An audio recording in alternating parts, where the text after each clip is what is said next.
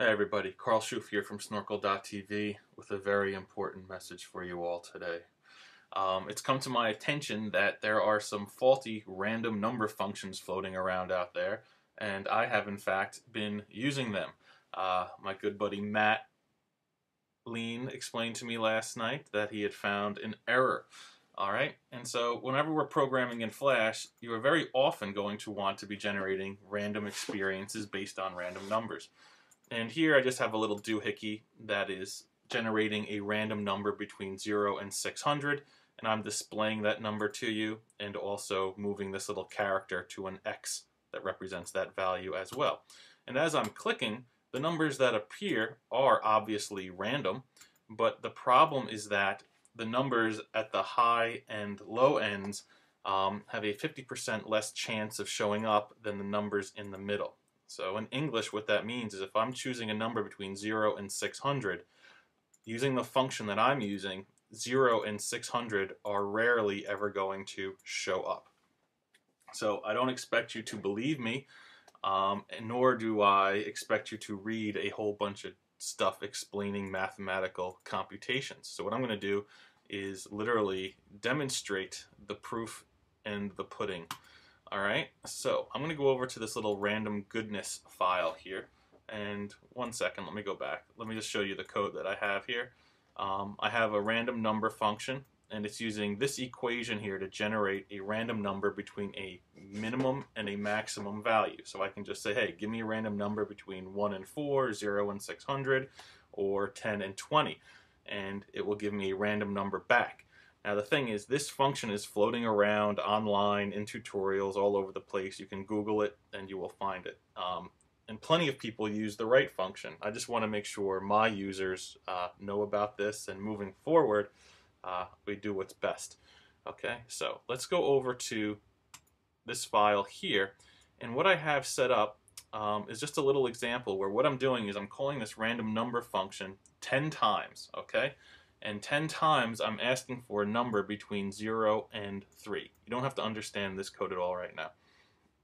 Alright, and when I test this out, what I'm doing is showing you how many times the number 0 showed up, 0 times. How many times the number 1 shows up, the number 2, and the number 3. So I'm only running this test 10 times. And if you look at it, you'll see that there's a fairly even distribution of occurrences of each number. Okay, so again, I'm picking a random number between 0 and 3, and I'm showing you how many times each one of those numbers shows up. So all of these numbers on the right should equal 10. 3 plus 1 is 4, plus 4 is 8, plus 2 is 10. All right, and as I do it, you know what? There we go. Perfectly even distribution there. Here, you know, yeah, the 3 didn't show up that many times, but we got a few 2s. So with a small sample, it's hard to detect that there's something wrong with this random number function, okay? Yeah, you're going to have some oddities where one number is going to be less than others, but let's increase the sample a bit, okay? This is the important part. Let's do this 100 times. And now you're going to start seeing a pattern where the numbers at the low and high end are roughly half what's in the middle here. So here 0 came up 20 times, the middle numbers came up closer to 30, and then 3 is 15. I'm going to test again, and as I'm testing, you'll see the low number and the high number don't come up all that often. So this could be a huge discrepancy if you're building maybe a gambling game, a card game, a dice game, and you expect your numbers to be totally random. Well, they're not. The numbers 1 and 2 here have a much greater chance of success. You'll see that they both showed up the same amount of times, and that amount of times is much higher than the guys at the top and the bottom. Now, if we get an even larger sample, you know, it's just going to keep becoming more and more clear. So let's run this code 1,000 times. All right, 1,000 times I'm asking for a number between 0 and 3. And the 0 only shows up 166 times, whereas the 1 and the 2 show up in the 300 range. The number 3 shows up less than 200 times as well. So again, if I'm betting on a number here, I'm going to choose 1 or 2, not 0 or 3. And we can loop something 10,000 times if we like.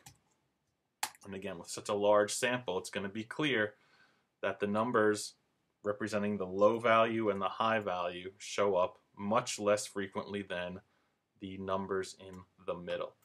All right, so the lesson here is that it's very important when we're copying and pasting codes from various forums and sites online that we not only always trust people, but that we test it. And I can't thank Matthew enough for pointing me in the right direction. So that's the bad function. Let's show you the good one.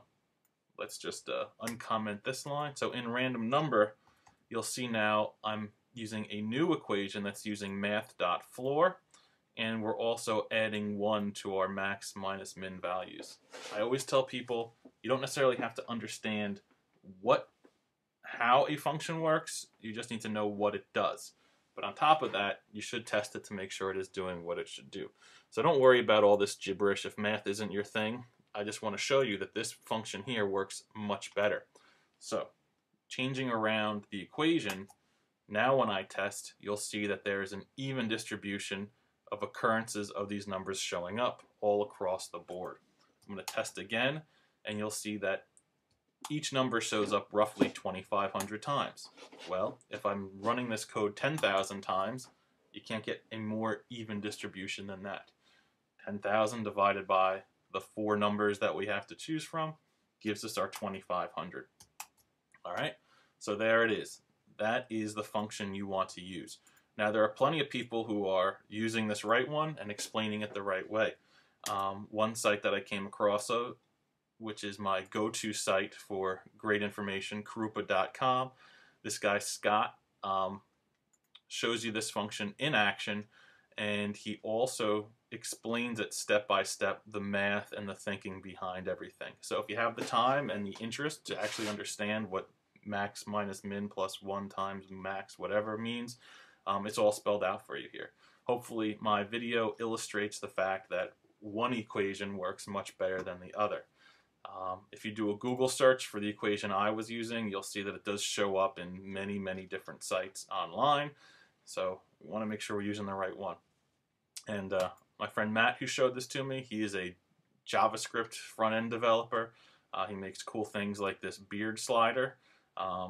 Pretty much most of the stuff I do in Flash, he's doing fairly well in JavaScript these days. So if you want to check out what he's doing, please go to his experiments page, and you can see some really cool and fun stuff. So he's pretty much pushing the boundaries of what we can do with all this new HTML5 stuff. All right, so check out some stuff. Ball-orama, make 200 balls, and test the performance, and it's cool, fun stuff. So check it out, and hopefully you guys now will be using the right random number functions and understand why. All right, catch you later.